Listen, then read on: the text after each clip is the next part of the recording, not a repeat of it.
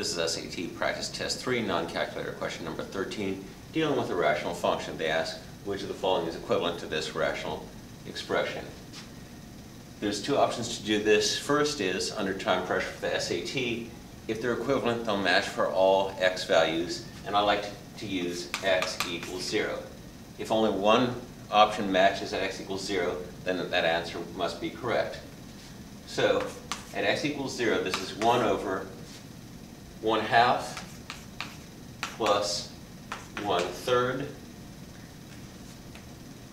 Least common multiple of 2 and 3 is 6, so let's multiply by 6 over 6, because anything over itself is 1.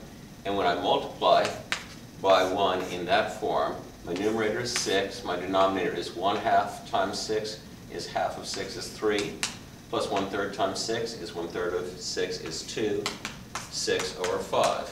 The correct answer will give 6 over 5 at x equals 0. So let's try that. This is 5 over 6, 0 plus 5 over 0 plus 0 plus 6, which does not match.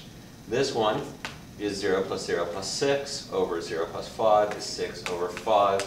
That matches, but that does not mean it's the correct answer, because something else might match when you're just making up numbers.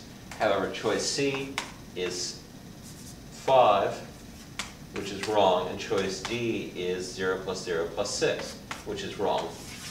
The only choice that matches at x equals 0 is choice B, so that must be correct for all x. Let's try doing the real math, though, just in case you ever need to.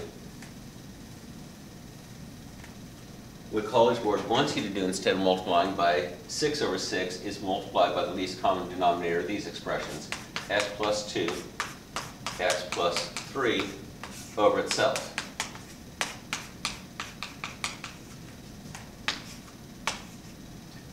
The way you multiply fractions is you multiply numerators, which gives me 1 times x plus 2 times x plus 3. And then you multiply denominators distributing.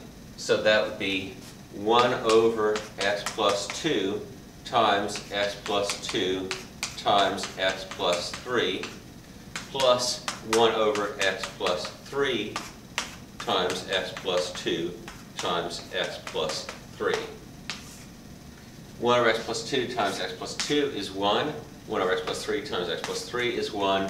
So that leaves a numerator of x plus 2, x plus 3, which FOIL gives you x squared plus 2x plus 3x plus 6 over x plus 3 plus x plus 2.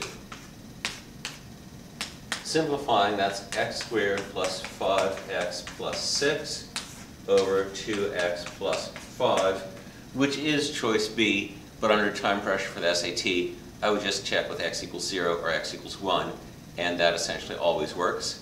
Come back soon for my next math video. With math, there's always more.